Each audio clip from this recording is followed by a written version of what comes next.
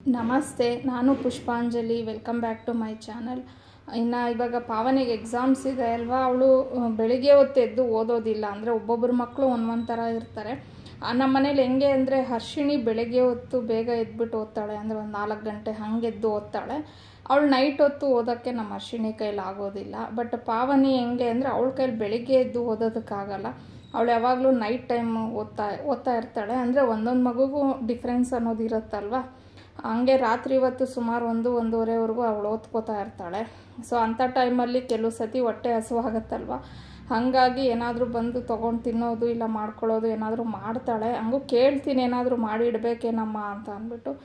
ಏನು ಬೇಡಮ್ಮ ಅಂತ ಹೇಳ್ತಾಳೆ. ಕೆಲವು ಸತಿ ಹೊಟ್ಟೆ ಹಸಿದಾಗ ಬಂದು ಅವಳೇನೆ ಹಂಗೆ ನೆನ್ನೆನೂ ಟೋಸ್ಟರ್ ತೊಗೊಂಡು ಬ್ರೆಡ್ ಏನೋ ಇತ್ತಲ್ವ, ಟೋಸ್ಟನ್ನು ಮಾಡ್ಕೊಂಡು ತಿಂದಿದ್ದಾಳೆ. ಸೊ ಅದನ್ನು ಎತ್ತಿಟ್ಟೇ ಇಲ್ಲ, ಹಂಗೆ ಬಿಟ್ಟೋಗಿದ್ದಾಳೆ. ಇರಲಿ ಪಾಪ, ಅಷ್ಟೊತ್ತಲ್ಲಿ ಅವಳು ಮಾಡ್ಕೊಂಡು ತಿಂದಿರೋದೇ ಹೆಚ್ಚು. ಈಗ ಅದನ್ನೆಲ್ಲ ಸ್ವಲ್ಪ ಕ್ಲೀನ್ ಮಾಡಿ ಅದರ ಜಾಗಕ್ಕೆ ಎತ್ತಿಟ್ಬಿಟ್ರೆ ಈಸಿ ಆಗುತ್ತೆ. ನಾನೇನಂದರೆ ಅಪ್ಲಯನ್ಸಸ್ಸನ್ನು ಹಾಗೆ ಎತ್ತಿಡೋದಿಲ್ಲ, ಈ ಥರ ಬಾಕ್ಸನ್ನು ಒಳಗಡೆ ನೀಟಾಗಿ ಇಟ್ಟಿರ್ತೀನಿ. ಅಂದರೆ ಈ ಸ್ಕ್ರ್ಯಾಚಸ್ ಎಲ್ಲ ಆಗದೆ ಇರೋಂಗೆ ನೀಟಾಗಿರುತ್ತೆ ಅಂತ ಹೇಳಿಬಿಟ್ಟು. ಟಿಫನ್ಗೆ ನಾನು ಇವತ್ತು ಮಸಾಲ ಚಿತ್ರಾನ್ನ ಮಾಡೋಣ ಅಂದ್ಕೊಂಡಿದ್ದೀನಿ. ಅಂದರೆ ಇವತ್ತು ನಮ್ಮ ಮನೆಯವರಾಗಲಿ ಮಕ್ಕಳಾಗಲಿ ಯಾರೂ ಸ್ಕೂಲು ಕಾಲೇಜಸ್ ಎಲ್ಲ ಏನೂ ಇಲ್ಲ ಅವ್ರಿಗೆ. ಹಸ್ಬೆಂಡ್ಗೂ ಇವತ್ತು ರಜಾ ಇದೆ. ಹಾಗಾಗಿ ಈ ಚಿತ್ರಾನ್ನ ಎಲ್ಲ ಮಾಡಿದಾಗ ಏನಾಗುತ್ತೆ, ಬಾಕ್ಸ್ ತೊಗೊಂಡು ಹೋಗೋಕ್ಕೆ ಸ್ವಲ್ಪ ಹಿಂದೆ ಮುಂದೆ ಮಾಡ್ತಾರೆ. ಸೊ ಮನೇಲಿದ್ದಾಗಲೇ ನಾನು ಆದಷ್ಟು ಈ ಪುಳಿಯೋಗರೆ ಆಗ್ಬೋದು, ಚಿತ್ರಾನ್ನ ಇಲ್ಲ ಅಂದರೆ ಉಪ್ಪಿಟ್ಟು, ಇದನ್ನು ಜಾಸ್ತಿ ಪ್ರಿಫರ್ ಮಾಡ್ತೀನಿ. ಆದರೂ ಕೆಲವು ಸತಿ ಎಮರ್ಜೆನ್ಸಿಗೆ ಮಾಡಿಕೊಟ್ಬಿಡ್ತೀನಿ ಚಿತ್ರಾನ್ನನ. ಸರಿ ಇವತ್ತು ಹೆಂಗೂ ಮನೇಲಿ ಇದ್ರಲ್ವ ಅಂತ ಹೇಳಿ ಮಸಾಲ ಚಿತ್ರಾನ್ನ ಮಾಡೋಣ ಅಂದ್ಕೊಂಡಿದ್ದೀನಿ. ಅದಕ್ಕೆ ನಾನು ಹಸಿಮೆಣ್ಸಿನ್ಕಾಯಿ, ಶುಂಠಿ, ಬೆಳ್ಳುಳ್ಳಿ ಮತ್ತು ಚಕ್ಕೆ ಲವಂಗನ ರುಬ್ಕೋತೀನಿ. ಇನ್ನು ನಾರ್ಮಲ್ ಚಿತ್ರಾನ್ನ ನಾವು ಹೆಂಗೆ ಮಾಡ್ತೀವಿ ಅದೇ ರೀತಿ ಮಾಡೋದು ಇದನ್ನು. ಅದಕ್ಕೆ ನಾನೇನಿಲ್ಲಿ ರೆಸಿಪಿ ಎಲ್ಲ ಏನೂ ಹೇಳ್ತಾ ಇಲ್ಲ. ಸರಿ, ಹಂಗೆ ಅದ್ರ ಜೊತೆಗೆ ಇವಾಗ ಬೇಸಿಗೆ ಆಗಿರೋದ್ರಿಂದ ತುಂಬಾ ಅಂದರೆ ಬಾಡಿ ಎಲ್ಲ ಒಂಥರ ತುಂಬ ಹೀಟಾಗಿರತ್ತಲ್ವ, ಹಾಗಾಗಿ ಸ್ವಲ್ಪ ರಾಗಿ ಅಂಬಲಿನ ಜಾಸ್ತಿ ಮಾಡ್ತಾ ಇದ್ದೀನಿ ನಾನು. ಅಂದರೆ ಕೆಲವೊಂದು ಹೆಲ್ದಿ ಡ್ರಿಂಕ್ಸನ್ನೆಲ್ಲ ಸ್ವಲ್ಪ ಅವಾಯ್ಡ್ ಮಾಡಿಬಿಟ್ಟು ಆದಷ್ಟು ನಾನು ಇವಾಗ ವಾರದಲ್ಲಿ 3 ಸತಿ ಆದರೂ ನಾನು ರಾಗಿ ಅಂಬಲಿನೇ ಮಾಡಿಕೊಡ್ತಾ ಇರ್ತೀನಿ. ಅದರಲ್ಲೂ ನಮ್ಮ ಅರ್ಶಿಣಿಗಂತೂ ರಾಗಿ ಅಂಬಲಿ ತುಂಬಾ ಫೇವ್ರೇಟು. ಅವಳು ಬೇಕಾದರೆ ದಿನ 3 ಹೊತ್ತು ಅದನ್ನೇ ಕೊಟ್ಟರು ಕುಡ್ಕೊಂಡ್ಬಿಡ್ತಾಳೆ. ಹಾಗಾಗಿ ಸರಿ, ಅದು ಆರೋಗ್ಯಕ್ಕೂ ತುಂಬಾ ಒಳ್ಳೆಯದಲ್ವ. ಹಾಗಾಗಿ ಇನ್ನು ನಾನು ರಾಗಿ ಅಂಬಲಿನ ಮುದ್ದೆ ಎಲ್ಲ ಮಾಡಿ ಆ ಥರ ಏನೂ ಮಾಡೋಕ್ಕೆ ಹೋಗೋದಿಲ್ಲ. ಮತ್ತು ಇನ್ನೊಂದು ಏನಂತಂದರೆ ನಾನು ಇದರಲ್ಲಿ ಯಾವುದೇ ಒಂದು ಮಿಲ್ಲೆಟ್ಸ್ ಪೌಡರು ಆ ಥರ ಎಲ್ಲ ಏನೂ ಇಲ್ಲ. ನಾರ್ಮಲ್ಲು ನಾವೇನು ರಾಗಿ ಹಸಿಟ್ಟು ಇರುತ್ತಲ್ವ ಅದರಲ್ಲೇ ನಾನು ರಾಗಿ ಅಂಬಲಿನ ಮಾಡ್ಕೋತೀನಿ. ಒಂದು ಸಬ್ಸ್ಕ್ರೈಬರು ನಿಮ್ಮ ಫ್ರೆಂಡ್ಸು ಯಾವ ರೀತಿ ಇದ್ದಾರೆ ಮತ್ತು ನೀವು ಫ್ರೆಂಡ್ಸ್ನ ಯಾವ ರೀತಿ ಸೆಲೆಕ್ಟ್ ಮಾಡ್ಕೊಂಡಿದ್ದೀರಾ, ಹೆಂಗಿದ್ದೀರಾ ನೀವು ಅವ್ರ ಜೊತೆ, ಮತ್ತು ನಿಮ್ಮ ಫ್ರೆಂಡ್ಸ್ ನಿಮ್ಮ ಜೊತೆ ಹೆಂಗಿದ್ದಾರೆ ಅದನ್ನು ಹೇಳಿ ಮ್ಯಾಮ್ ಅಂತ ಅಂದ್ಬಿಟ್ಟು ಕೇಳಿದರು.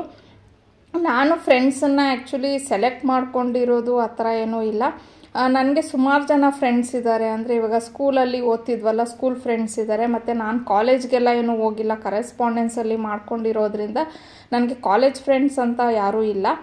ಆದರೆ ನನಗೆ ವಾಕಿಂಗ್ ಹೋಗೋ ಹತ್ರ ವಾಕಿಂಗ್ ಫ್ರೆಂಡ್ಸ್ ಅಂತ ಅಂದ್ಬಿಟ್ಟಿದ್ದಾರೆ. ಮತ್ತು ಇಲ್ಲಿ ಮನೆ ಹತ್ರ ಕೆಲವರು ನೈಬರ್ಸ್, ಅವರು ಫ್ರೆಂಡ್ಸ್ ಅಂತ ಇದ್ದಾರೆ. ಮತ್ತು ಇವಾಗ ನಾನು ಅದಕ್ಕಿಂತ ಮುಂಚೆ ಕೆಲವು ಏರೋಬಿಕ್ಸು ಈ ಥರ ಎಲ್ಲ ಕ್ಲಾಸಸ್ಗೆ ಹೋಗ್ತಿದ್ದೆ, ಅಲ್ಲೂ ಕೆಲವರು ಎಲ್ಲ ಈಗಲೂ ನನಗೆ ಪರಿಚಯ ಇದ್ದಾರೆ, ಮಾತಾಡ್ತಾರೆ ಎಲ್ಲಾದರೂ ಸಿಕ್ಕಿದಾಗ. ಸೊ ಈ ರೀತಿ ಕೆಲವರು ಅಲ್ಲಲ್ಲಿ ನಮ್ಗೆ ಅವಾಗವಾಗ ಸಿಕ್ಕಿ ಫ್ರೆಂಡ್ಸ್ ಆಗಿರೋರಂತೂ ಇದ್ದಾರೆ. ಆದರೆ ಜಾಸ್ತಿ ನನಗೆ ಕ್ಲೋಸ್ ಅಂತ ಹೇಳಿದ್ರೆ ನನ್ನ ಸ್ಕೂಲ್ ಫ್ರೆಂಡ್ಸ್ ಅಂತಲೇ ಹೇಳ್ಬೋದು. ಸೊ ಅವ್ರ ಜೊತೆನೇ ನಾನು ಜಾಸ್ತಿ ಕ್ಲೋಸ್ ಆಗಿರ್ತೀನಿ. ನಾವು ಉಳಿದಿರೋ ಅಂಥ ಫ್ರೆಂಡ್ಸ್ ಹತ್ರ ನಾನು ತುಂಬ ಚೆನ್ನಾಗಿದ್ದೀನಿ, ಇಲ್ಲ ಅಂತ ಏನೂ ಇಲ್ಲ. ಆದರೆ ತೀರಾ ನನ್ನ ಪರ್ಸ್ನಲ್ ವಿಚಾರಗಳನ್ನೆಲ್ಲ ನಾನೇನಾದರೂ ಶೇರ್ ಮಾಡ್ಕೋಬೇಕು ಅನ್ನೋಂಗಿದ್ದಾಗ ನಾನು 1-2 ಸೆಲೆಕ್ಟ್ ಮಾಡ್ಕೊಂಡಿದ್ದೀನಿ ನನ್ನ ಲೈಫಲ್ಲಿ. ಅಂದರೆ ನಮ್ಮ ಜೀವನದಲ್ಲಿ ನಾವು ಏನಾದರೂ ಯಾರ ಹತ್ರ ಆದರೂ ಹೇಳ್ತೀವಿ ಅಂತಂದಾಗ ಎಲ್ಲರ ಹತ್ರನೂ ಹೇಳ್ಕೊಳಕ್ಕೆ ಹೋಗಬಾರ್ದು. ನಾವು ಅವ್ರನ್ನ ಈಗ ನಾವು ಅಷ್ಟು ವರ್ಷದಿಂದ ಅವ್ರ ಜೊತೇಲಿ ಇದ್ದೀವಿ ಅಂತಂದಾಗ ಅವ್ರ ಕ್ಯಾರೆಕ್ಟರ್ ಎಲ್ಲ ನಮಗೆ ಗೊತ್ತಿರುತ್ತೆ, ಅವ್ರ ನಡವಳಿಕೆ ಎಲ್ಲ ನಾವು ನೋಡ್ಕೊಂಡಿರ್ತೀವಿ. ಆ ಥರ ನೋಡಿಕೊಂಡು ನಾವು ನಮ್ಮ ತೀರಾ ಪರ್ಸ್ನಲ್ ವಿಚಾರಗಳೇನಾದರೂ ಇದ್ದರೆ ಅವ್ರ ಹತ್ರ ಶೇರ್ ಮಾಡ್ಕೋಬೇಕಾಗತ್ತೆ. ಯಾಕಂದರೆ ಕೆಲವು ವಿಚಾರಗಳೇನಾಗುತ್ತೆ ನಾವು ಎಲ್ಲನೂ ಫ್ಯಾಮಿಲಿ ಹತ್ರ ಹೇಳ್ಕೊಳಕ್ಕಾಗಲ್ಲ. ಕೆಲವು ಸತಿ ನಾವು ಇವನ್ ಹಸ್ಬೆಂಡ್ ಹತ್ರನೂ ಕೆಲವು ವಿಚಾರಗಳನ್ನ ಶೇರ್ ಮಾಡ್ಕೊಳಕ್ಕಾಗಲ್ಲ. ಸೊ ಅಂಥ ವಿಚಾರ ಏನಾದರೂ ಇದ್ದರೆ ನಾವು ನಮ್ಮ ಫ್ರೆಂಡ್ಸ್ ಹತ್ರನೇ ಹೇಳ್ಕೊಬೇಕಾಗತ್ತೆ. ಆದರೆ ಫ್ರೆಂಡ್ಸ್ನ ಸೆಲೆಕ್ಟ್ ಮಾಡ್ಕೊಳ್ಳೋವಾಗ್ಲೂ ಅಷ್ಟೇ ನಾವು ಯೋಚನೆ ಮಾಡಿ ಸೆಲೆಕ್ಟ್ ಮಾಡ್ಕೋಬೇಕು. ಅಂದರೆ ಸೆಲೆಕ್ಷನ್ ಅಂತ ಏನೂ ಬರೋದಿಲ್ಲ, ಮಾತಾಡೋದ್ರಲ್ಲಿ ತಪ್ಪಿಲ್ಲ. ಆದರೆ ತೀರಾ ನಮ್ಮ ಪರ್ಸ್ನಲ್ ವಿಚಾರನ ನಾವು ಹೇಳ್ಕೊತಿದ್ದೀವಿ ಅಂದರೆ ಅವರು ಆ ಪರ್ಸ್ನಲ್ ವಿಚಾರನ ನಾವು ಅವ್ರಿಗೆ ಹೇಳೋಕ್ಕೆ ಅವರು ಅದಕ್ಕೆ ಕರೆಕ್ಟಾಗಿರೋ ಅಂಥ ಪರ್ಸನ್ನ ಅನ್ನೋದು ಸಹ ನಾವು ಯೋಚನೆ ಮಾಡಬೇಕಾಗತ್ತೆ.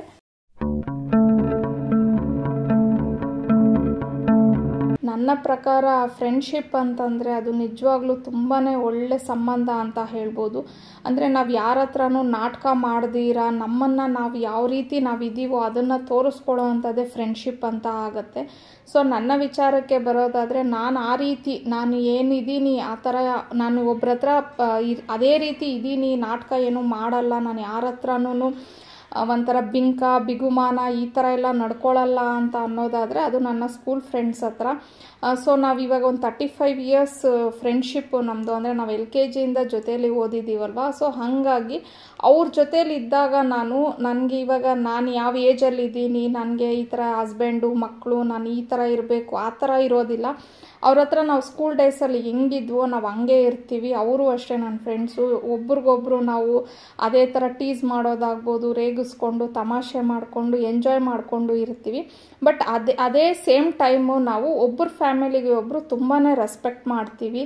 ನಮ್ಮ ಬಗ್ಗೆ ನಾವು ಎಷ್ಟೇ ಆಡ್ಕೊಳ್ಳೋದು ತಮಾಷೆ ಮಾಡೋದು ಏನೇ ಮಾಡಿದ್ರು ನಾವು ನಮ್ಮ ಫ್ಯಾಮಿಲೀಸ್ ಬಗ್ಗೆ ಮಾತ್ರ ಅವರು ನನ್ನ ಫ್ಯಾಮಿಲಿಗೆ ರೆಸ್ಪೆಕ್ಟ್ ಮಾಡ್ತಾರೆ, ನಾನು ಅವ್ರ ಫ್ಯಾಮಿಲಿಗೆ ರೆಸ್ಪೆಕ್ಟ್ ಮಾಡ್ತೀನಿ. ಸೊ ನಾವು ಯಾವುದೇ ಕಾರಣಕ್ಕೂ ಫ್ಯಾಮಿಲೀಸ್ನ ಸೆಂಟರಲ್ಲಿ ತರೋದಿಲ್ಲ. ಹರ್ಷಿಣಿ ಮಾತಾಡೋದು ಹಾಗೆ ನಮ್ಮ ಮನೆಯವ್ರು ಮಾತಾಡೋದು ಕೆಲವು ಕೇಳಬೇಕು ಅಂತ ಅಂದ್ಬಿಟ್ಟು ಒಬ್ಬರು ನನಗೆ ತುಂಬ ದಿನದಿಂದ ರಿಕ್ವೆಸ್ಟ್ ಮಾಡ್ತಾಯಿದ್ರು.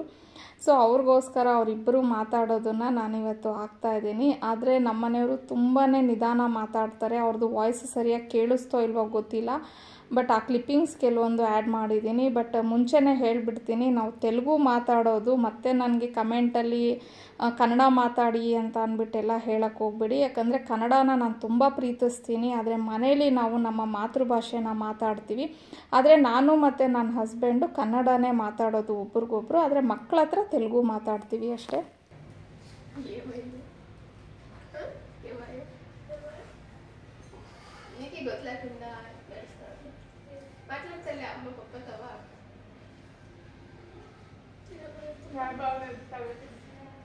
బాగుంది చాలా నేను కాదు గన్ స్టేషన్ గట్టిగా ఉండాల్సి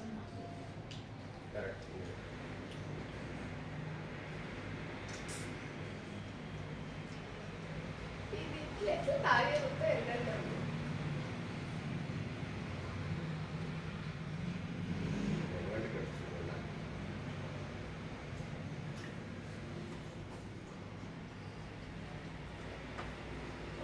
ఫోన్ చేస్తాడు హాస్పిటల్ 7 o'clock అయింది అట్లా చేస్తాను. అమ్మకి ఎప్పుడు ఫోన్ చేస్తుంది? అమ్మ ఫోన్ చేస్తుంది.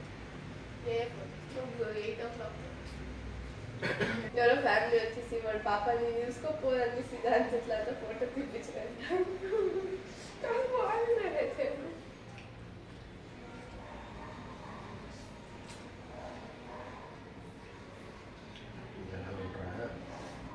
ఖాళీ కొట్టాలి ఎంజాయ్ నడిపోయాడు. 11 6 13 రెండు ఖాళీగా ఉన్నా పోవాలి ఏనా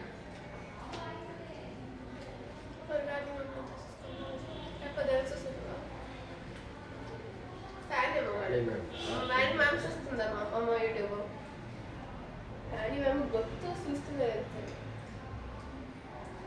ಯೂಟ್ಯೂಬ್. ಇನ್ನು ಮನೇಲಿ ಟಿಫನ್ ಎಲ್ಲ ಮಾಡಿಕೊಂಡು ಅವತ್ತು ನಮ್ಮ ಮನೆಯವ್ರ ರಜಾ ಬೇರೆ ಇತ್ತಲ್ವ. ನನಗೆ ತುಂಬ ದಿನದಿಂದ ಅವ್ರಿಗೆ ಕೇಳ್ತಾನೆ ಇದ್ದೆ, ಒಂದು ಟ್ರೈಪಾಡ್ ತೊಗೋಬೇಕು ಕರ್ಕೊಂಡೋಗಿ ಅಂತ ಹೇಳಿಬಿಟ್ಟು. ಅವರು ಬ್ಯುಸಿಯಾಗಿದ್ದರಿಂದ ಅವ್ರಿಗೆ ಆಗ್ತಾನೆ ಇರಲಿಲ್ಲ. ಆದರೆ ಇವತ್ತು ಏನಾದರೂ ಆಗಲಿ ನನಗೆ ಕರ್ಕೊಂಡು ಹೋಗಲೇಬೇಕು ನೀವು ಅಂತ ಹೇಳಿ ರಿಕ್ವೆಸ್ಟ್ ಮಾಡಿಕೊಂಡೆ.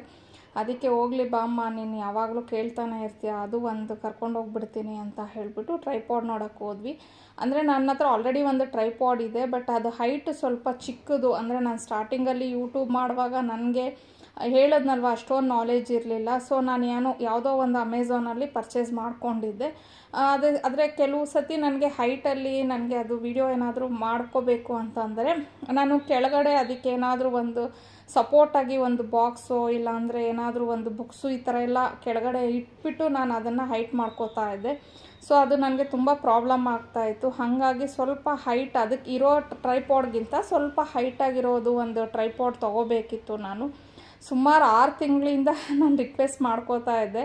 ಆದರೆ ನಮ್ಮ ಮನೆಯವ್ರು ನಿಜವಾಗ್ಲೂ ತುಂಬ, ಅಂದರೆ ನೀವು ನನ್ನ ವೀಡಿಯೋಸಲ್ಲಿ ನೋಡಿರ್ತೀರ, ಅವರು ಜಾಸ್ತಿ ಮನೇಲಿ ಇರೋದಾಗಲಿ ಆ ಥರ ಇರೋದಿಲ್ಲ. ಅವ್ರ ಕೆಲಸದಲ್ಲಿ ಅವರು ತುಂಬ ಬ್ಯುಸಿ ಇರೋದ್ರಿಂದ ನನಗೆ ಕೆಲವು ಸತಿ ಈ ಥರ ಎಲ್ಲಾದರೂ ಕರ್ಕೊಂಡೋಗಿ ಏನಾದರೂ ತೊಗೋಬೇಕು ಅನ್ನುವಾಗ ಅವ್ರು ಸಿಗೋದಿಲ್ಲ ನನಗೆ. ಸೊ ಇವತ್ತು ನಾಳೆ ನೆಕ್ಸ್ಟ್ ವೀಕ್ ಕರ್ಕೊಂಡು ಹೋಗ್ತೀನಿ ಅಂತ ಅಂದ್ಬಿಟ್ಟು ಹಿಂಗೆ ಟೈಮ್ ನನಗೆ ಮುಂದಕ್ಕೆ ಮಾಡ್ತಾನೆ ಇದ್ದರು. ಇವತ್ತು ಇಲ್ಲ ಪ್ಲೀಸ್ ಕರ್ಕೊಂಡೋಗಿ, ನನಗೆ ಬೇಕೇ ಬೇಕು ಅಂತ ಅಂದ್ಬಿಟ್ಟು ರಿಕ್ವೆಸ್ಟ್ ಮಾಡಿಕೊಂಡೆ.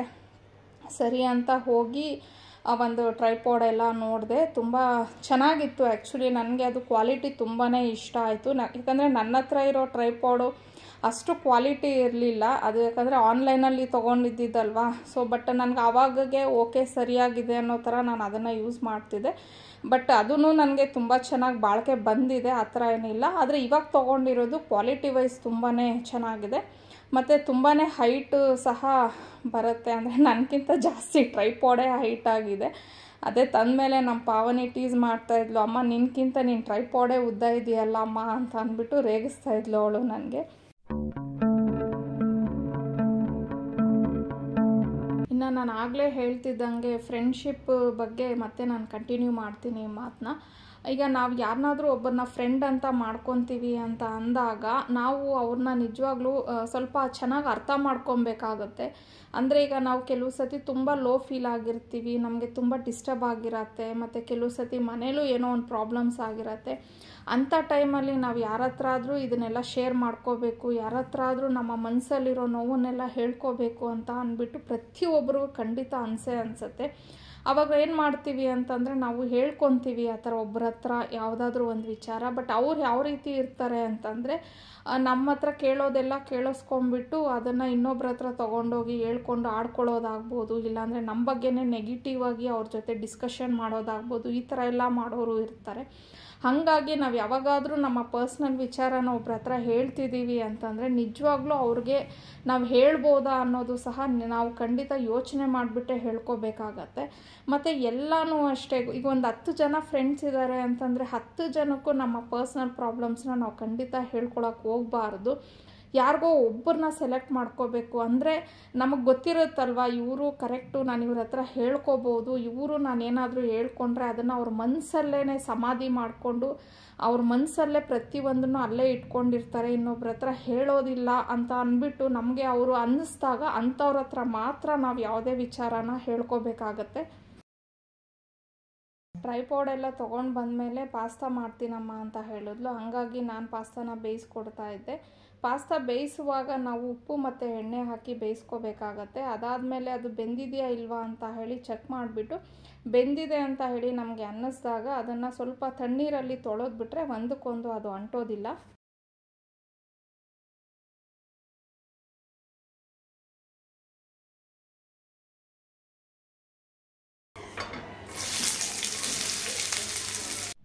ಇವತ್ತು ವೈಟ್ ಸಾಸ್ ಪಾಸ್ತಾ ಮಾಡ್ತಾ ಇರೋದು, ಅದು ಹರ್ಷಿಣಿನೇ ಮಾಡ್ತಾ ಇದ್ದಾಳೆ.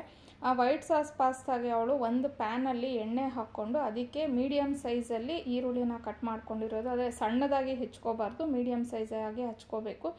ಸೊ ಈರುಳ್ಳಿ ಹಾಗೇ ಮೀಡಿಯಮ್ ಆಗಿ ಹಚ್ಕೊಂಡಿರೋಂಥ ಕ್ಯಾರೆಟು ಮತ್ತು ಕ್ಯಾಪ್ಸಿಕಮ್ಮು ಇಷ್ಟನ್ನು ಹಾಕ್ಕೊಂಡು ಸ್ವಲ್ಪ ಚೆನ್ನಾಗಿ ಅದನ್ನು ಫ್ರೈ ಮಾಡಿ ಅದಕ್ಕೆ ಬೇಕಾಗಿರೋಷ್ಟು ಉಪ್ಪು ಮತ್ತು ಪೆಪ್ಪರ್ ಪೌಡರ್ನ ಹಾಕ್ಕೊಂಡು ಒಂದು ಸ್ವಲ್ಪ ಅದನ್ನು ಹಾಫ್ ಫ್ರೈ ಥರ ಮಾಡ್ಕೋಬೇಕಾಗತ್ತೆ. ಅಂದರೆ ಫುಲ್ಲು ಅದನ್ನು ಬೇಯಿಸೋ ಅವಶ್ಯಕತೆ ಇಲ್ಲ. ಯಾಕಂದರೆ ನೂಡಲ್ಸ್ ಆಗ್ಬೋದು, ಫ್ರೈಡ್ ರೈಸು, ಪಾಸ್ತಾ ಇದಕ್ಕೆಲ್ಲನೂ ತರಕಾರಿ ಫುಲ್ಲು ಬೆಂದರೆ ಚೆನ್ನಾಗಿರಲ್ಲ ಟೇಸ್ಟು.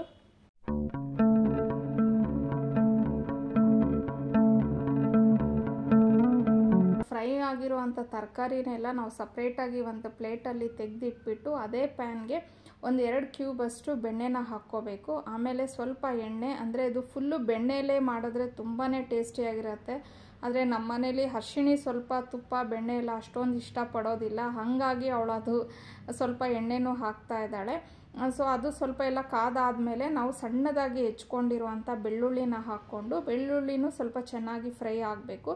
ಅದು ಫ್ರೈ ಆಗಿದೆ ಅಂತ ಅಂದಾಗ 2 ಸ್ಪೂನಷ್ಟು ಮೈದಾ ಹಸಿಟ್ಟನ್ನ ಹಾಕ್ಕೊಂಡು ಅದನ್ನು ಸ್ವಲ್ಪ ಬೆಳ್ಳುಳ್ಳಿ ಮತ್ತು ಮೈದಾ ಹಸಿಟ್ಟೆಲ್ಲ ಹೊಂದ್ಕೊಳ್ಳೋವರೆಗೂ ಅದನ್ನು ಫ್ರೈ ಮಾಡಿ, ಅದಾದಮೇಲೆ 1 ಕಪ್ಪಷ್ಟು ಹಾಲನ್ನ ಹಾಕ್ಕೊಂಡು ಆ ಹಾಲು ಮೈದಾ ಇದೆಲ್ಲ ಚೆನ್ನಾಗಿ ಹೊಂದ್ಕೊಳ್ಳೋವರೆಗೂ ನಾವು ಬೇಯಿಸ್ಕೋಬೇಕಾಗತ್ತೆ. ಮತ್ತು ಏನಂತಂದರೆ ಇದು ಫುಲ್ಲು ಹಾಲು ಗಟ್ಟಿ ಆಗಬೇಕು, ಅಲ್ಲಿವರೆಗೂ ಅದನ್ನು ನಾವು ಚೆನ್ನಾಗಿ ತಿರುಗಿಸ್ತಾನೆ ಇರಬೇಕು. ಅಂದರೆ ಹಾಲನ್ನ ಹಾಕಿ ಹಂಗೆ ಬಿಟ್ಬಿಡಬಾರ್ದು, ಯಾಕಂದರೆ ಮೈದಾ ಹಾಕಿರೋದ್ರಿಂದ ಅದು ಸ್ವಲ್ಪ ಸಣ್ಣ ಸಣ್ಣ ಗಂಟು ಥರ ಆಗಿಬಿಡತ್ತೆ. ಸೊ ನಾವು ಅದನ್ನು ಸೌಟಲ್ಲಿ ತಿರುಗಿಸ್ತಾನೆ ಇರಬೇಕಾಗತ್ತೆ. ಸೊ ಅದು ಫುಲ್ಲು ಗಟ್ಟಿ ಆಗಿಬಿಟ್ಟಿದೆ ಅಂತ ಅಂದಾಗ ನಮಗಿನ್ನೂ ಸ್ವಲ್ಪ ಹಾಲು ಬೇಕು ಅಂತ ಅನ್ನುವಾಗ ಸ್ವಲ್ಪನೇ ಹಾಲನ್ನ ಹಾಕ್ಕೊಂಡು ನಾವು ಬರೋವರೆಗೂ ಅದನ್ನು ಸ್ವಲ್ಪ ಚೆನ್ನಾಗಿ ಬೇಯಿಸ್ಕೊಂಡು ಅದಕ್ಕೆ ಹೊಂದ್ಕೊಳ್ಳೋ ಅಷ್ಟು ಉಪ್ಪನ್ನ ಹಾಕಬೇಕಾಗತ್ತೆ. ಮತ್ತು ಇನ್ನೊಂದು ಏನಂದರೆ ಈ ಟೈಮಲ್ಲಿ ನಾವು ಫ್ಲೇಮ್ನ ಆದಷ್ಟು ಸಣ್ಣದಾಗೆ ಇಡಬೇಕಾಗತ್ತೆ, ಅಂದರೆ ಮೀಡಿಯಮ್ ಫ್ಲೇಮಲ್ಲೇ ಇಡಬೇಕಾಗತ್ತೆ. ಸೊ ಇದೆಲ್ಲ ನೀಟಾಗಿ ಹೊಂದ್ಕೊಂಡಿದೆ ಅಂತ ಅಂದಾಗ ನಾವೇನು ಬೇಯಿಸ್ಕೊಂಡಿರ್ತೀವಲ್ವ ಪಾಸ್ತಾನ ಅಥವಾ ಮ್ಯಾಕ್ರೋನಿ, ಅದನ್ನು ಹಾಕ್ಕೊಂಬಿಟ್ಟು ಅದ್ರ ಮೇಲೆ ನಾವು ಆರಿಗ್ಯಾನೋ ಹಾಗೆ ಚಿಲ್ಲಿ ಫ್ಲೇಕ್ಸು ಮತ್ತು ಪೆಪ್ಪರ್ ಪೌಡರು ಇಷ್ಟನ್ನು ಹಾಕ್ಬಿಟ್ಟು ಮತ್ತು ಏನು ಬೇಯಿಸ್ಕೊಂಡು ಅಂದರೆ ಫ್ರೈ ಮಾಡಿಟ್ಕೊಂಡಿದ್ವಲ್ವ ತರಕಾರಿ ಅದನ್ನು ಹಾಕಿ ಚೆನ್ನಾಗಿ ಮಿಕ್ಸ್ ಮಾಡಿಕೊಂಡ್ರೆ ವೈಟ್ ಸಾಸ್ ಪಾಸ್ತಾ ರೆಡಿ ಆಗುತ್ತೆ. ಸೊ ಇದನ್ನು ಸರ್ವ್ ಮಾಡ್ಕೊಳ್ಳೋ ಟೈಮಲ್ಲಿ, ಅಂದರೆ ಬಿಸಿ ಇದ್ದಾಗಲೇ ತಿನ್ನಬೇಕು ಇದು, ಸರ್ವ್ ಮಾಡ್ಕೊಳ್ಳೋ ಟೈಮಲ್ಲಿ ಸ್ವಲ್ಪ ಚೀಸ್ನ ತುರಿದ್ಬಿಟ್ಟು ಹಾಕ್ಕೊಂಡ್ರೆ ಟೇಸ್ಟ್ ಅಂತೂ ತುಂಬಾ ಚೆನ್ನಾಗಿರುತ್ತೆ. ಮತ್ತು ವೈಟ್ ಸಾಸ್ ಪಾಸ್ತಾ ನನಗಿಂತ ಚೆನ್ನಾಗಿ ನಮ್ಮ ಹರ್ಷಿಣಿನೇ ಮಾಡ್ತಾಳೆ, ಅದಕ್ಕೆ ಅವಳ ಕೈಲೇ ಮಾಡಿಸ್ತೀನಿ, ಫ್ರೀ ಇದ್ದಾಗ ನೀನೇ ಮಾಡಮ್ಮ ಅಂತ ಅಂದ್ಬಿಟ್ಟು. ಸೊ ಇವತ್ತು ಫ್ರೀ ಇದ್ಲಲ್ವ ಅಂತ ಹೇಳಿ ಅವಳೇ ಮಾಡಿದ್ಲು. ನಮ್ಮ ಹರ್ಷಿಣಿಗೆ ರಜಾ ಇದ್ದರೆ ಅಂತೂ ನನಗೆ ನಿಜವಾಗ್ಲೂ ತುಂಬಾ ಖುಷಿ ಆಗಿಬಿಡತ್ತೆ, ಯಾಕಂದರೆ ಅರ್ಧ ಮನೆಯಲ್ಲಿ ಕೆಲಸನ ಅವಳೇ ಮಾಡ್ತಾಳೆ. ಅಡುಗೆನೂ ಅಷ್ಟೇ ಎಲ್ಲ ಅವಳೇ, ಅಂದರೆ ನಾರ್ಮಲ್ ಅಡುಗೆ ಮಾಡೋದಿಲ್ಲ ಅವಳು, ಈ ಥರ ಏನಾದರೂ ವೆರೈಟೀಸ್ನ ಮಾಡೋದಾಗ್ಬೋದು. ಮತ್ತು ಕ್ಲೀನಿಂಗು ಅಷ್ಟೇ ನನಗಿಂತ ತುಂಬ ಚೆನ್ನಾಗಿ ಕ್ಲೀನ್ ಮಾಡ್ತಾಳೆ. ಸೊ ಫ್ರೀ ಇದ್ಲಲ್ವ ಅಂದ್ಬಿಟ್ಟು ಅವಳೇ ಅಮ್ಮ ನಾನು ಫ್ರಿಜ್ಜೆಲ್ಲ ಕ್ಲೀನ್ ಮಾಡ್ತೀನಮ್ಮ ಅಂತ ಹೇಳಿದ್ಲು. ಅಯ್ಯೋ ದೇವರೇ, ನಿಜವಾಗ್ಲೂ ಮಾಡಿಕೊಡಮ್ಮ, ನಿನ್ಗೆ ಒಳ್ಳೇದಾಗುತ್ತೆ ಅಂತ ಅಂದೆ. ಅಂದರೆ ನಾವು ಹೌಸ್ ವೈಫ್ಸೇ ಎಷ್ಟು ಅನ್ಕೋತೀವಿ, ಅಂದರೆ not only house wives, ladies ಯಾರಾದರೂ ಒಬ್ರು ಏನಾದರೂ ಒಂಚೂರು ಮನೆ ಕೆಲಸದಲ್ಲಿ ಹೆಲ್ಪ್ ಮಾಡ್ತಾರೆ ಅಂತಂದರೆ ನಿಜವಾಗ್ಲೂ ನಮಗೆಲ್ಲ ಎಷ್ಟು ಖುಷಿ ಆಗಿಬಿಡತ್ತಲ್ವ. ಕೆಲವು ಸಂಬಂಧಗಳು ಹೆಂಗಿರುತ್ತೆ ಅಂತಂದರೆ, ಅಂದರೆ ಅವರು ಫ್ರೆಂಡ್ಸ್ ಆಗಿರ್ಬೋದು, ಇಲ್ಲ ನಮ್ಮ ರಿಲೇಟಿವ್ಸ್ ಆಗಿರ್ಬೋದು, ಯಾರೇ ಆಗಲಿ ನಮ್ಮ ಸಂತೋಷನಾಗಲಿ ನಮ್ಮ ಏಳ್ಗೆನಾಗಲಿ, ಮತ್ತು ನಾವು ಯಾವಾಗಾದರೂ ಏನಾದರೂ ಒಂದು ವಸ್ತು ತೊಗೊತೀವಿ, ಇಲ್ಲ ನಾವು ಇನ್ನೆಲ್ಲೋ ಹೋಗಿದ್ವಿ ಅಂತ ಅಂದ್ಬಿಟ್ಟು ಏನಾದರೂ ನಮ್ಮ ಖುಷಿಯಾಗಿರೋವಂಥ ವಿಚಾರಗಳನ್ನ ಶೇರ್ ಮಾಡಿಕೊಂಡಾಗ ಎಲ್ಲರ ಲೈಫಲ್ಲೂ ಇದ್ದೇ ಇರ್ತಾರೆ ಆ ಥರ ಜಲಸಿ ಪಡೋರು. ಅಂದರೆ ಹೊಟ್ಟೆ ಉರ್ಕೊತಾ ಇರ್ತಾರೆ, ಅಯ್ಯೋ ಅವ್ರು ಅಷ್ಟು ಚೆನ್ನಾಗಿದ್ದಾರೆ, ಅವ್ರು ಇಷ್ಟು ಚೆನ್ನಾಗಿದ್ದಾರೆ, ಅವ್ರು ಅದು ತೊಗೊಂಡಿದ್ದಾರೆ ಇದು ತೊಗೊಂಡಿದ್ದಾರೆ ಅಂತ ಹೇಳಿಬಿಟ್ಟು. ಅಂಥವರು ನಮ್ಮ ಲೈಫಲ್ಲಿ ಇದ್ದಾರೆ ಅಂತ ನಮಗೆ ಗೊತ್ತಾದಾಗ, ನಮ್ಮನ್ನು ನೋಡಿ ಹೊಟ್ಟೆ ಉರಿ ಪಡ್ತಾರೆ ಅಂತ ಅಂದಾಗ ನಿಜವಾಗ್ಲೂ ಹೇಳ್ತೀನಿ, ಅದು ಫ್ರೆಂಡ್ ಆದರೂ ಆಗಲಿ ಇಲ್ಲ ರಿಲೇಟಿವ್ ಆದರೂ ಆಗಲಿ, ಸಾಧ್ಯವಾದಷ್ಟು ನಮ್ಮ ಲೈಫಿಂದ ಅವ್ರನ್ನ ದೂರ ಇಡೋದೇ ಒಳ್ಳೆಯದು. ಯಾಕಂದರೆ ಎಲ್ಲೋ ಒಂದು ಸತಿ ಇಲ್ಲ ಯಾವಾಗಲೋ ಒಂದು ಸತಿ ಅವರ ನೆಗೆಟಿವಿಟಿ ಅನ್ನೋದು ನಮ್ಮ ಲೈಫ್ಗೆ ನಿಜವಾಗ್ಲೂ ತುಂಬಾ ಇಂಪ್ಯಾಕ್ಟ್ ಆಗಿಬಿಡತ್ತೆ. ಹಾಗಾಗಿ ನಾನು ಅಷ್ಟೇ, ನನಗೆ ಯಾರಾದರೂ ನನ್ನನ್ನು ನೋಡಿ ಜಲಸ್ ಪಡ್ತಿದ್ದಾರೆ ಅಂತ ಅನ್ನಿಸಿದ್ರೆ ನಿಜವಾಗ್ಲೂ ನಾನು ಅಂಥವ್ರನ್ನ ದೂರನೇ ಇಟ್ಬಿಡ್ತೀನಿ. ಈವನ್ ನಾನು ಯೂಟ್ಯೂಬಲ್ಲೂ ಅಷ್ಟೇ, ಸೋಷಿಯಲ್ ಮೀಡಿಯಾ ಇದರಲ್ಲಿ ಯಾರಾದರೂ ತುಂಬ ಜಲಸಿ ಪಟ್ಕೊಂಡು ನನಗೆ ನೆಗೆಟಿವ್ ಕಮೆಂಟ್ ಆಗ್ತಾಯಿದ್ರೆ ನಿಜವಾಗ್ಲೂ ನಾನು ಅವ್ರನ್ನ ಹೈಡ್ ಮಾಡಿಬಿಡ್ತೀನಿ ಚಾನಲಿಂದ. ಯಾಕಂದರೆ ಆ ನೆಗೆಟಿವಿಟಿ ಅನ್ನೋದು ನಮ್ಮ ಲೈಫಲ್ಲಾಗಲಿ ಇಲ್ಲ ನಮ್ಮ ಚಾನಲಲ್ಲಾಗಲಿ ಇರೋದು ಬೇಡ ಅಂತ ಅಂದ್ಬಿಟ್ಟು ಆದಷ್ಟು ಪಾಸಿಟಿವ್ ಆಗಿರೋವಂಥ ಜನನೇ ನಮ್ಮ ಲೈಫಲ್ಲಿ ಇದ್ದರೆ ನಿಜವಾಗ್ಲೂ ತುಂಬ ಚೆನ್ನಾಗಿರುತ್ತೆ. ಇನ್ನು ಕೆಲವ್ರು ಇರ್ತಾರೆ, ಅವ್ರು ಹೆಂಗಿರ್ತಾರೆ ಅಂತಂದರೆ, ನಾವೇನೋ ನಮ್ಮದು ಚಿಕ್ಕದಾಗಿರುತ್ತೆ, ಒಂದು ಗುಂಡ್ಸೂಜಿಯಷ್ಟು ಪ್ರಾಬ್ಲಮ್ ಇರುತ್ತೆ, ಅದನ್ನು ನಾವೇನೋ ಅವ್ರ ಹತ್ರ ಶೇರ್ ಮಾಡ್ಕೊತೀವಿ, ಅಯ್ಯೋ ನನಗೆ ಈ ಥರ ಆಯಿತು ಅಂದ್ಬಿಟ್ಟು. ಆದರೆ ಅವರು ಯಾವ ಥರ ಕ್ರಿಯೇಟ್ ಮಾಡಿಬಿಡ್ತಾರೆ ಅಂದರೆ ಅದು ಬೆಟ್ಟದಷ್ಟು ಪ್ರಾಬ್ಲಮ್ ಇದೆ ನಿನಗೆ ಅನ್ನೋ ಥರ ಹೇಳಿಬಿಡ್ತಾರೆ. ಅಂದರೆ ನಿನ್ನ ಜೀವನನೇ ಮುಗ್ದೋಯ್ತು, ನಿನಗಿನ್ನೇನೂ ಇಲ್ಲ, ನಿನ್ನಷ್ಟು ಕಷ್ಟ ಯಾರಿಗೂ ಇಲ್ಲ ಅಂತ ಅಂದ್ಬಿಟ್ಟು ನಾವು ಅವಾಗ ನಮಗೆ ಗೊತ್ತಿಲ್ಲದೆ ಇರೋ ಹಂಗೆ ನಮ್ಮ ಪ್ರಾಬ್ಲಮ್ನ ನಾವು ಅಷ್ಟು ಪ್ರಾಬ್ಲಮ್ ಇದೆ ನನಗೆ ಅನ್ನೋ ಫೀಲ್ ಮಾಡ್ಕೊಂಬಿಡ್ತೀವಿ. ನಿಜವಾಗ್ಲೂ ಅಂಥವ್ರನ್ನೂ ನಾವು ನಮ್ಮ ಲೈಫಿಂದ ದೂರ ಇಟ್ಟರೆ ನಿಜವಾಗ್ಲೂ ತುಂಬಾ ಒಳ್ಳೆಯದು. ಸಾಧ್ಯವಾದಷ್ಟು ಅಷ್ಟೇ ನಮ್ಮ ಸುತ್ತಮುತ್ತ ಆದಷ್ಟು ಪಾಸಿಟಿವ್ ಜನನೇ ಇಟ್ಕೊಂಡು, ಏನಾದರೂ ಸಣ್ಣ ಪ್ರಾಬ್ಲಮ್ ಇದ್ದರೆ ಅಯ್ಯೋ ಇದೆಲ್ಲ ಏನು ಪ್ರಾಬ್ಲಮ್ ಅಮ್ಮ ಬಿಡು, ಇದಕ್ಕೆಲ್ಲ ಏನಕ್ಕೆ ತಲೆ ಕೆಡಿಸ್ಕೋತೀಯ ಅಂತ ಅಂದ್ಬಿಟ್ಟು ನಮಗೆ ಅವ್ರು ಹೇಳಿದಾಗ ನಮಗೆ ಫೀಲ್ ಆಗಬೇಕು, ಅಯ್ಯೋ ನಾನು ಇಷ್ಟು ಚಿಕ್ಕ ವಿಷಯಕ್ಕೆ ಇಷ್ಟೊಂದು ತಲೆ ಕೆಡಿಸ್ಕೊಂಡಿದ್ನ ಅಂತ ಹೇಳಿ ಫೀಲ್ ಆಗಬೇಕು. ಆ ಥರವರು ಆದಷ್ಟು ನಮ್ಮ ಜೊತೇಲಿ ಇರಬೇಕು. ಮತ್ತು ಕೆಲವು ಸತಿ ನಮ್ಮ ಮನಸ್ಸಲ್ಲಿರೋ ನೋವನ್ನ ಹಂಚ್ಕೊಂಡಾಗ ನಾವು ತುಂಬ ಹಗುರ ಆಗ್ತೀವಿ ಅಲ್ವಾ, ಅದೇ ಥರ ಇನ್ನೊಬ್ರಿಗೂ ನಾವು ಆ ಫೀಲ್ನ ಕೊಡಬೇಕು. ಅಂದರೆ ಅವರು ಬಂದು ಈಸಿಯಾಗಿ ಅವ್ರ ಕಷ್ಟನ ನಮ್ಮ ಹತ್ರ ಹೇಳ್ಕೊಳ್ಳೋ ಅಷ್ಟು ಫ್ರೀಯಾಗಿ ನಾವು ಸಹ ಇರಬೇಕಾಗತ್ತೆ. ಅವರು ಬಂದು ನಮ್ಮ ಹತ್ರ ಫ್ರೀಯಾಗಿ ಅವ್ರ ಕಷ್ಟ ಹೇಳ್ಕೊಂಡಾಗ ನಾವು ಧೈರ್ಯವಾಗಿ ಅವ್ರಿಗೆ ಧೈರ್ಯ ತುಂಬಿ ಸ್ಟ್ರಾಂಗ್ ಆಗಿರು, ಏನೂ ಆಗಿಲ್ಲ, ಇದೆಲ್ಲ ಒಂದು ದೊಡ್ಡ ಪ್ರಾಬ್ಲಮ್ಮೇ ಅಲ್ಲ, ಇದಕ್ಕೆಲ್ಲ ನೀನು ಯಾಕೆ ತಲೆ ಕೆಡಿಸ್ಕೊತೀಯ ಅಂತ ಅಂದ್ಬಿಟ್ಟು ನಾವು ಒಬ್ಬರಿಗೆ ಧೈರ್ಯ ತುಂಬಿದ್ದೀವಿ ಅಂತಂದಾಗ ನೆಕ್ಸ್ಟ್ ಡೇ ನಮಗೆ ಕಷ್ಟ ಬಂದಾಗ ನಾವು ಯಾರಿಗೆ ಧೈರ್ಯ ತುಂಬಿದ್ದೀವೋ ಅವರೇ ಬಂದು ಖಂಡಿತ ನಮ್ಮ ಕೈ ಹಿಡಿತಾರೆ. ಬಟ್ ಆ ಥರ ಫ್ರೆಂಡ್ಶಿಪ್ ಆಗಲಿ ಇಲ್ಲ ರಿಲೇಷನ್ಶಿಪ್ ಆಗಲಿ ಸೆಲೆಕ್ಷನ್ ಮಾಡ್ಕೊಳ್ಳೋದು ಅದು ನಿಜವಾಗ್ಲೂ ನಮ್ಮ ಕೈಯಲ್ಲೇ ಇರುತ್ತೆ.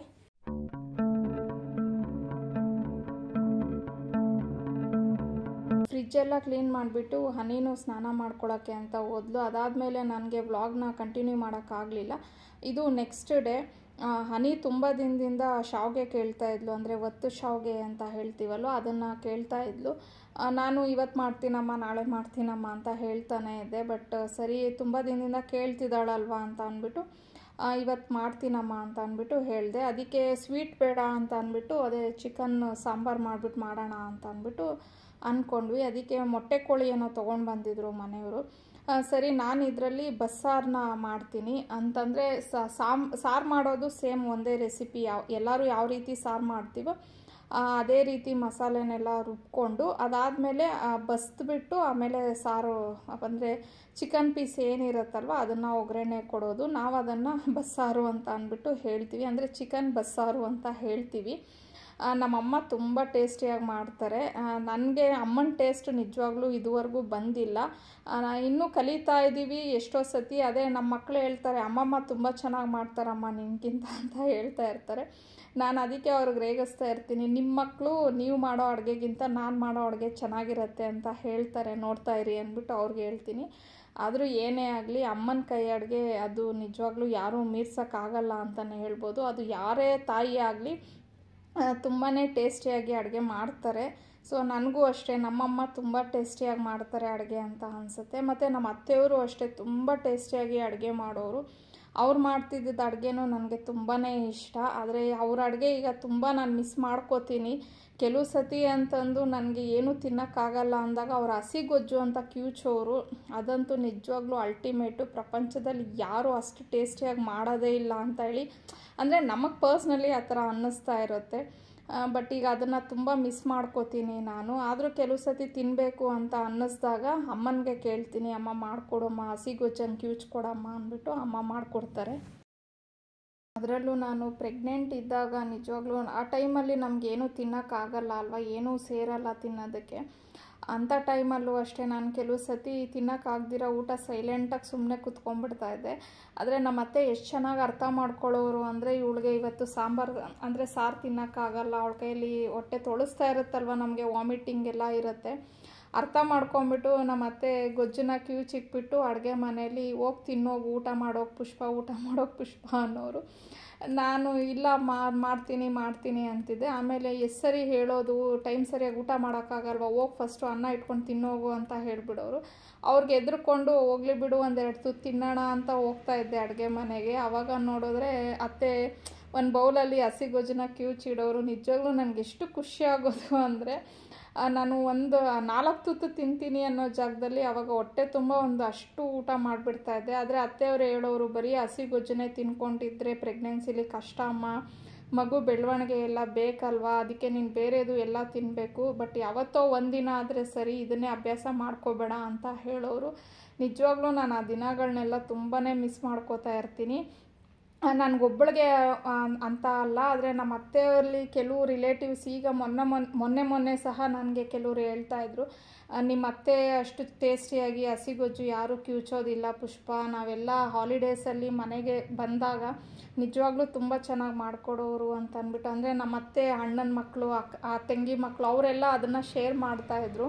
ನಾನು ನಿಜವಾಗ್ಲೂ ಅವಾಗ ಅನ್ಕೊತಾ ಇದ್ದೆ, ಹೌದು ಅತ್ತೆ ತುಂಬ ಚೆನ್ನಾಗಿ ಮಾಡೋರು, ಇವಾಗ ಫುಡ್ಡೆಲ್ಲ ತುಂಬ ನಾವು ಮಿಸ್ ಮಾಡ್ಕೊತೀವಿ ಅಂತ ಅಂದ್ಬಿಟ್ಟು ಅನ್ನಿಸುತ್ತೆ. ಅಂದರೆ ಕೆಲವು ಸತಿ ನೆನೆಸ್ಕೊಂಡಾಗ ತುಂಬಾ ಬೇಸರನೂ ಆಗುತ್ತೆ.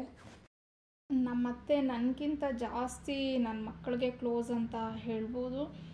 ನಾನೇನು ಅಷ್ಟೊಂದು ಅವ್ರಿಗೆ ಕ್ಲೋಸ್ ಇರಲಿಲ್ವೇನೋ, ಬಟ್ ತುಂಬ ವಿಚಾರಗಳು ಅವರು ನಾನು ಅವ್ರ ಹತ್ರ ಶೇರ್ ಮಾಡ್ತಾಯಿದ್ದೆ, ಅವರು ನನ್ನ ಜೊತೆ ಶೇರ್ ಮಾಡೋರು. ಆದರೆ ನನ್ನ ಮಕ್ಕಳಿಗೆ ಅವ್ರು ಎಷ್ಟು ಕ್ಲೋಸ್ ಇದ್ದರು ಅಂತಂದರೆ, ಅದರಲ್ಲೂ ನಮ್ಮ ಅರ್ಶಿಣಿ ಒಂಥರ ಅವ್ರಿಗೆ ಫ್ರೆಂಡ್ ಅನ್ನೋ ಥರ ಇದ್ಲು. ಮೊಮ್ಮಗಳು ಅಂತಾನೆ ಇರಲಿಲ್ಲ, ನಾನು ರೇಗಿಸ್ತಾ ಇದ್ದೆ, ನಿನ್ನ ಫ್ರೆಂಡು ಅಂದ್ಬಿಟ್ಟು ಅರ್ಶಿಣಿನ. ಆ ಥರ ಚಿಕ್ಕ ವಿಷಯ ಆಗಲಿ ಇಲ್ಲ ದೊಡ್ಡ ವಿಷಯ ಆಗಲಿ ಏನೇ ಆಗಲಿ ನಮ್ಮ ಅರ್ಶಿಣಿ ನಮ್ಮ ಅತ್ತೆ ಹತ್ರ ಶೇರ್ ಮಾಡೋರು. ಮತ್ತು ನಮ್ಮ ಅತ್ತೆ ಮೊಮ್ಮಗಳಲ್ವ, ಅವಳು ಚಿಕ್ಕ ಹುಡುಗಿ ಅಲ್ವಾ, ಅವಳ ಹತ್ರ ಎಲ್ಲ ಏನು ಹೇಳೋದು ಅಂದ್ಬಿಟ್ಟು ಆ ಥರ ಯೋಚನೆ ಮಾಡ್ತಿರ್ಲಿಲ್ಲ. ಅವರೂ ಪ್ರತಿಯೊಂದು ಅವಳ ಹತ್ರ ಶೇರ್ ಮಾಡ್ಕೊಳ್ಳೋರು. ಅವರು ಅಂದರೆ ಅವ್ರ ಚೈಲ್ಡ್ಹುಡ್ಡು, ಅವ್ರು ಹೆಂಗಿದ್ರು, ಹೆಂಗೆ ಬೆಳೆದ್ವಿ, ಏನೇನಾಯಿತು, ಹೆಂಗೆ ಮದುವೆ ಆಯಿತು, ಮತ್ತು ಅವ್ರ ಪ್ರೆಗ್ನೆನ್ಸಿ ಇದಾಗಿರ್ಬೋದು, ನಮ್ಮ ಮನೆಯವರು ಚಿಕ್ಕ ಹುಡುಗರು ಇದ್ದಾಗ ಯಾವ ರೀತಿ ನಡ್ಕೋತಾ ಇದ್ರು ಅನ್ನೋದು ಪ್ರತಿಯೊಂದು ಮಕ್ಕಳ ಹತ್ರ ಹೇಳೋರು. ನಿಜವಾಗ್ಲೂ ನಮ್ಮ ಮಕ್ಕಳು ಅಮ್ಮ ಅಜ್ಜಿ ಇದು ಹೇಳಿದ್ರು, ಅಮ್ಮ ಅಜ್ಜಿ ಅದು ಹೇಳಿದ್ರು ಅಂದ್ಬಿಟ್ಟು ಎಲ್ಲ ಬಂದು ನನ್ನ ಹತ್ರ ಹೇಳೋರು. ಆಮೇಲೆ ಅಜ್ಜಿ ಹಿಂಗೆಲ್ಲ ಮಾತಾಡೋದ್ವಮ್ಮ ನಾವು, ಎಷ್ಟು ಚೆನ್ನಾಗಿತ್ತಮ್ಮ, ಅವ್ರ ಚೈಲ್ಡ್ಹುಡ್ ಎಷ್ಟು ಚೆನ್ನಾಗಿತ್ತಮ್ಮ ಅಂತ ಅಂದ್ಬಿಟ್ಟು ಹೇಳೋರು. ನಿಜವಾಗ್ಲೂ ಮಕ್ಕಳಿಗೆ ಆ ಪ್ರೀತಿ ಅನ್ನೋದು ಖಂಡಿತ ಸಿಗಲೇಬೇಕು. ಯಾಕಂದರೆ ಅಜ್ಜಿ ಅದು ಕೆಲವು ಸತಿ ತಾಯಿ ಕೊಡೋಕ್ಕಾಗದೇ ಇರೋದು ಎಷ್ಟೋ ಅಜ್ಜಿ ಕೊಡ್ತಾರೆ. ಅದು ನನ್ನ ಮಕ್ಳಿಗೂ ತುಂಬಾ ಸಿಕ್ಕಿದೆ ನಮ್ಮ ಅತ್ತೆಯವರಿಂದ. ಆದರೆ ಎಲ್ಲೋ ಒಂದು ಕಡೆ ಅವ್ರು ಇನ್ನೂ ಇರಬೇಕಿತ್ತು, ಅವರು ಇನ್ನೂ ಸ್ವಲ್ಪ ದಿನ ಅವರು ನನ್ನ ಮಕ್ಕಳ ಜೊತೆ ಇರಬೇಕಿತ್ತು, ಅವರ ಅನುಭವಗಳನ್ನೆಲ್ಲ ಶೇರ್ ಮಾಡಿಕೊಂಡು. ಯಾಕಂದರೆ ನಮ್ಮ ಅಂದರೆ ಈಗ ಮಕ್ಕಳು ಇನ್ನು ಆಲ್ಮೋಸ್ಟ್ ಬೆಳೀತಾ ಇರ್ತಾರೆ, ಅವ್ರ ಮದುವೆ ಏಜ್ ಎಲ್ಲ ಬರ್ತಾ ಇದೆ ಅಲ್ವಾ. ಸೊ ಇನ್ನೂ ನಮ್ಮ ಅತ್ತೆ ಇದ್ದಿದ್ದಿದ್ರೆ ನನಗಿನ್ನೂ ಸ್ವಲ್ಪ ತುಂಬ ಚೆನ್ನಾಗಿ ಹೆಲ್ಪ್ ಆಗ್ತಿತ್ತು ಅಂತ ಹೇಳ್ಬಿಟ್ಟು ತುಂಬ ಸತಿ ಅನಿಸುತ್ತೆ ನನಗೆ. ಯಾಕಂದರೆ ದೊಡ್ಡವ್ರ ಹತ್ರ ಕಲಿಯೋದು ನಾವು ತುಂಬ ವಿಚಾರಗಳಿರುತ್ತಲ್ವ. ನಾನು ಮಾಡೋವಂಥ ವ್ಲಾಗ್ಸ್ ನಿಮಗೆ ಇಷ್ಟ ಆಗುತ್ತೆ ಅಂದರೆ ಲೈಕ್ ಮಾಡಿ, ಶೇರ್ ಮಾಡಿ, ಹಾಗೆ ಕಮೆಂಟ್ ಮಾಡಿ, ಸಬ್ಸ್ಕ್ರೈಬ್ ಮಾಡ್ಕೊಳ್ಳೋದನ್ನು ಮರಿಬೇಡಿ. ನೀವು ಸಬ್ಸ್ಕ್ರೈಬ್ ಮಾಡಿಕೊಂಡು ನಮಗೆ ಮೋಟಿವೇಟ್ ಮಾಡಿದ್ರೆ ನಮಗಿನ್ನೂ ಹೆಚ್ಚೆಚ್ಚು ವ್ಲಾಗ್ಸ್ ಮಾಡಬೇಕು ಅಂತ ಹೇಳಿ ಅನ್ನಿಸ್ತಾ ಇರುತ್ತೆ. Thanks for watching. C you in the next vlog. Bye.